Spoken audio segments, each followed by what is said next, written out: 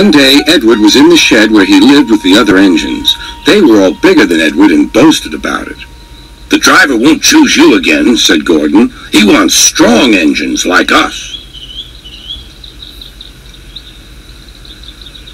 But the driver and fireman felt sorry for Edward.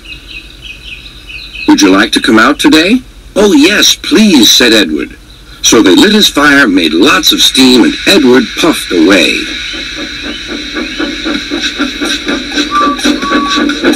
The other engines were very cross at being left behind.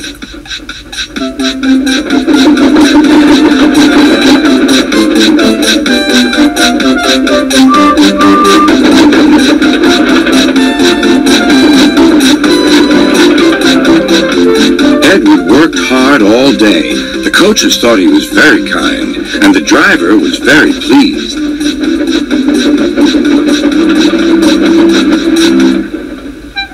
"I'm going out again tomorrow," Edward told the other engines that night. "What do you think of that?"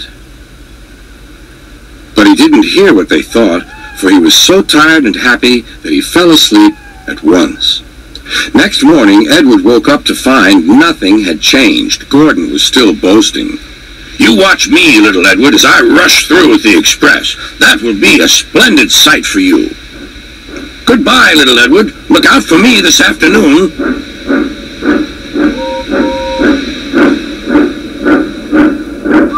Edward went off to do some shunting.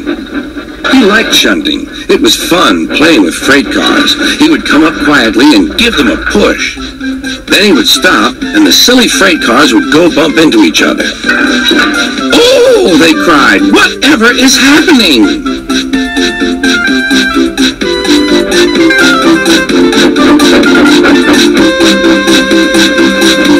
Edward played till there were no more freight cars. Then he stopped to rest. Presently, he heard a whistle. Gordon was cross. Instead of nice shining coaches, he was pulling a dirty freight train. "A freight train! A freight train! A freight train!" he grumbled. "The shame of it! The shame of it! Oh, the shame of it!" Edward laughed and went to find some more freight cars. Then there was trouble.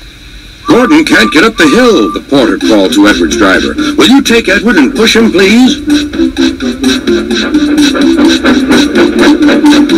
They found Gordon halfway up and very cross. His driver and fireman were talking to him severely. "You're not trying." "I can't do it," said Gordon. "The noisy freight cars hold an engine back so." Edward's driver came up. "We've come to push." "No use at all," said Gordon. "You wait and see," replied Edward's driver. They brought the train back to the bottom of the hill.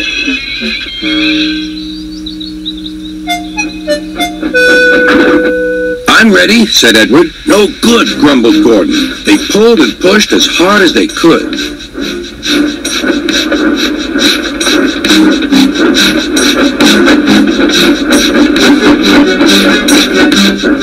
"I can't do it! I can't do it! I can't do it!" puffed Gordon.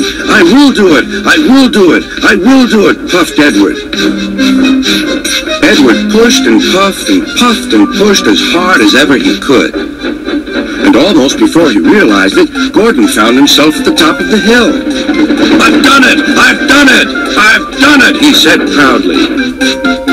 He forgot all about kind Edward and didn't say thank you. Edward was left out of breath and far behind, but he was happy because he had been so helpful. At the next station, he found that the driver and fireman were very pleased with him. The fireman gave him a nice long drink, and the driver said, "I'll get out my paint tomorrow and give you a beautiful coat of blue with red stripes. Then you'll be the smartest engine in the shed."